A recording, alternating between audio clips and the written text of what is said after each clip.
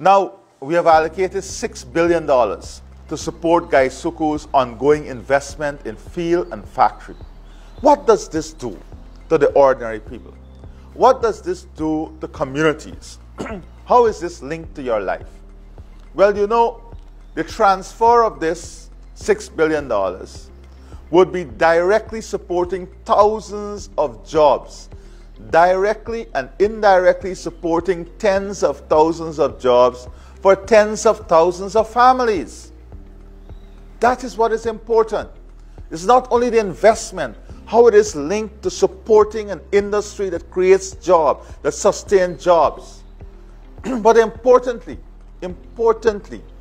these are jobs that were not there prior to August 2nd, 2020. These were jobs that were taken away between 2015 and August 2nd, 2020. These are jobs that were returned.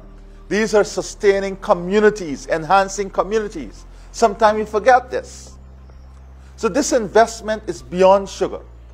It enhances the livelihood of persons employed at GuySuCo, and it stimulates economic activities in surrounding communities. Budget 2022.